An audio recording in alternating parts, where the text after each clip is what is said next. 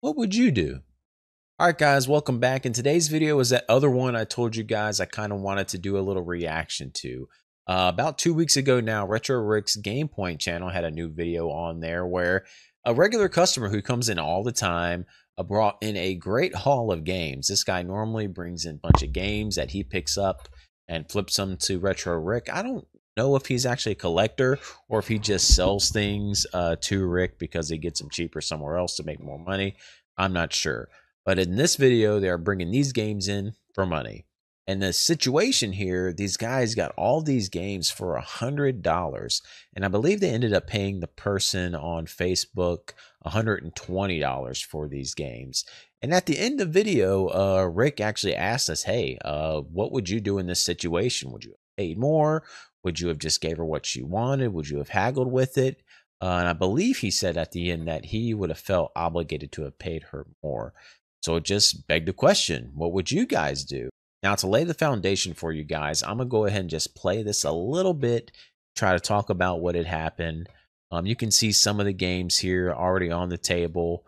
Conker's Bad Fur Day, Castlevania Legacy of Darkness, just a bunch of games in this tote. And just to be clear, I don't think all of these were from the Facebook deal they got it from. I think some of them were already some games that the gentleman already had he's bringing in, but a good majority of them are.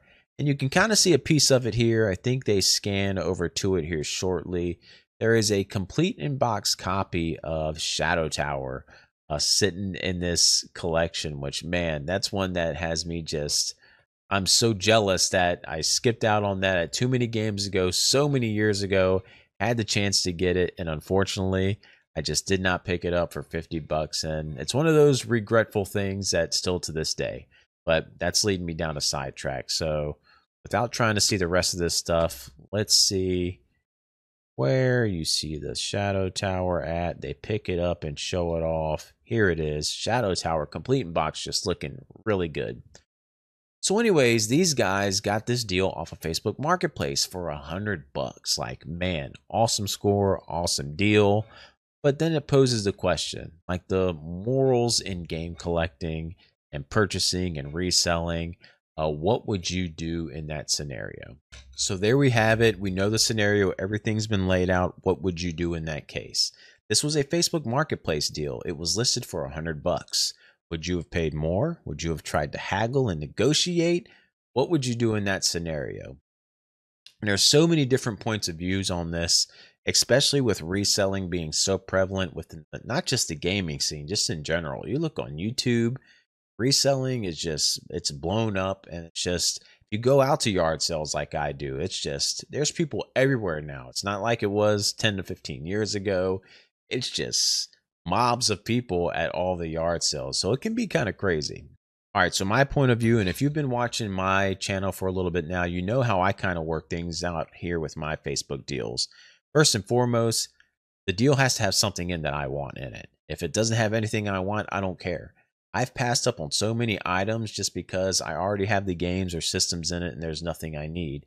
And I don't want to go through the work of having to sell things. I'm doing this to collect games. I don't want to have to sell games just to sell games to make money. So first and foremost, there better be something in that collection I need. And secondly, I am a Christian. I don't mean to put religion or anything in this, but I try to live my life how Christ would want me to live it. And it does say in Leviticus that we should not be taking advantage of each other or a fellow man. So I try to do my best to be as fair as I can with any type of deal. And there's been instances on Facebook Marketplace where I've showed you guys like the text message receipts where I've told people they've had stuff too low, that I would pay them more or what they should be asking for it. And you can still get a great deal if you do that. So that's just me personally. I'm not like the morality police here, not telling anyone what they should do. I'm just saying for me to make myself feel good about something, that's just what I do. Now, with that being said, if there's a lot of games listed up on Facebook Marketplace, or if there's a vendor at a flea market or something, I believe that those people, if you're setting up to sell, you do have a responsibility. You could take note of your inventory, look some things up to try to get prices, especially if you're listing stuff on Facebook Marketplace. If you have the knowledge to list an item for sale, then you should have the knowledge to look that item up. So if someone's asking for $100 worth of $500 worth of stuff, I'm not going to give anyone crap at all for paying that $100 for it. Go for it. There's been instances where I paid just the asking price on Facebook, actually most of the time, because it's normally pretty fair, just deals on there.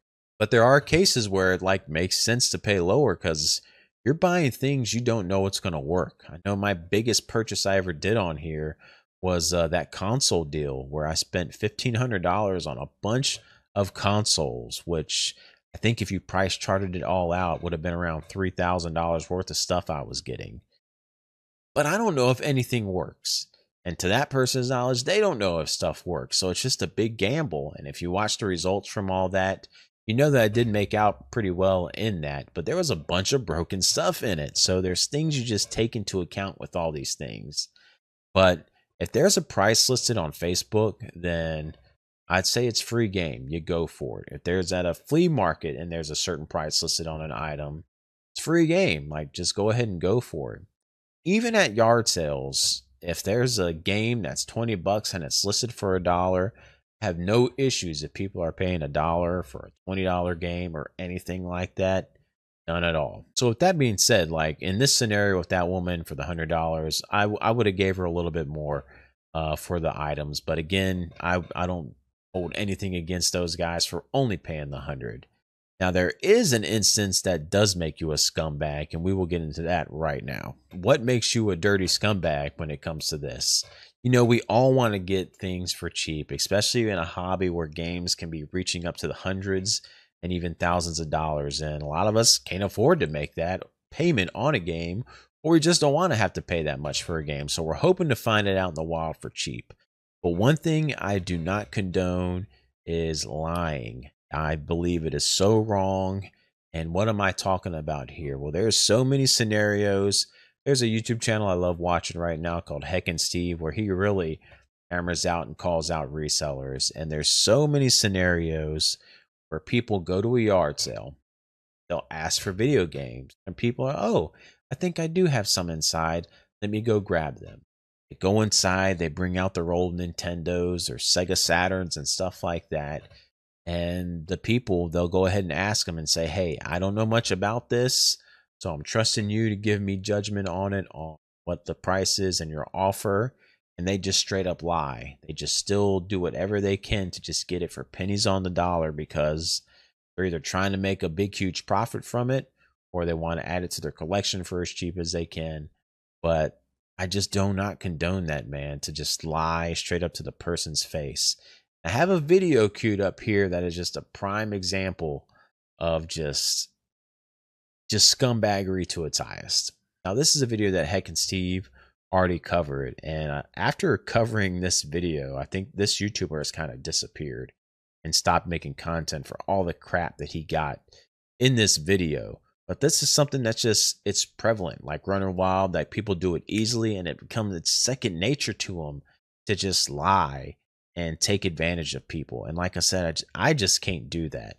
And it stinks when I'm watching YouTube here for people who claim to be fellow Christians themselves doing that. And it just, I don't know how they can do it. So I'm going to play this clip, and you're just going to hear this lady of what she tells this gentleman not to do. Of course, he asked for video games, so he brought her in. She doesn't have any of these games priced out or anything. She hasn't looked them up yet, because she wasn't ready to take them out to sell them. They were still getting it ready. She's like, yeah, come on in. I'll show them. This is what happens. See if we're at the right spot here. All right, we're at the right spot now. And you can already see there's kind of some Sega Saturn stuff on the table. This is like a bunch of Sega Saturn games in this slot, a console, two of the light guns. Like, it's almost $300 or $400 worth of stuff.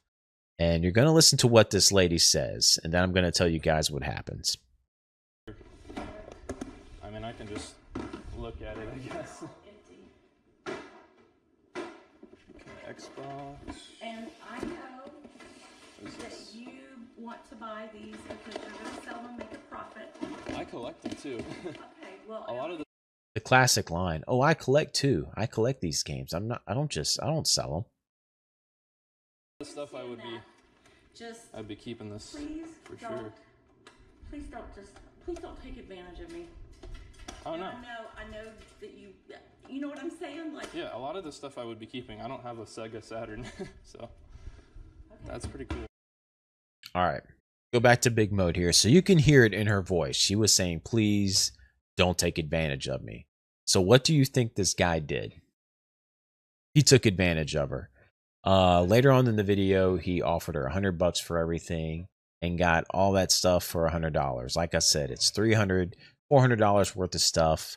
The comments are just ripping him apart about it.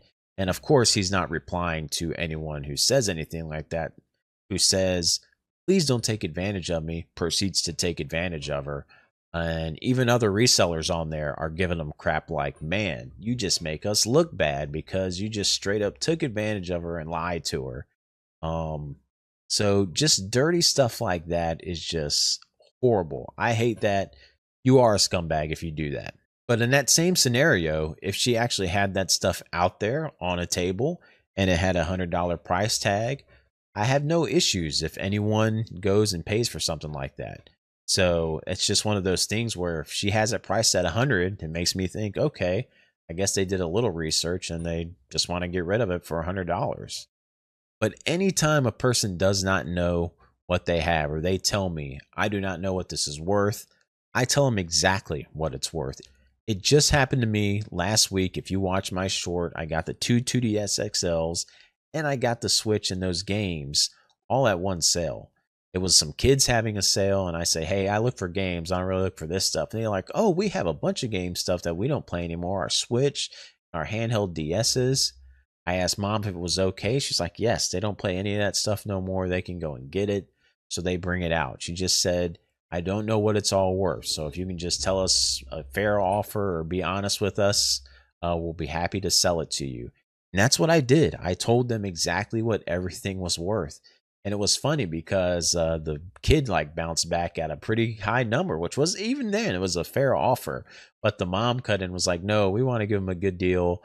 And so they still hooked me up with a good deal. But you can be honest and get good deals on things. I guess there's this thing where people just want to pay pennies on the dollar for things, which, again, that's fine too. Just don't lie about anything. And I got no issues with it. So that kind of pretty much covers everything for me. I know this probably went all over the place and went long, but I really wanted to get my thoughts and feelings out there on this, of how, just to show there's different ways people handle things. I know in the comments things will be different, but again, for me myself, I try to be fair for people. I can happily and easily pay up on items for things because, again, I'm just trying to add to my collection. I'm not trying to make money or anything off of this. That's a bonus on the side for building up a bank fund for games and nothing else. This ain't anything I'm trying to live off of. I'm just trying to get video games. So let me know in the comments below, what would you do in certain scenarios, how you feel about certain things. What's a scumbag in your opinion? So let me know, guys, in the next one.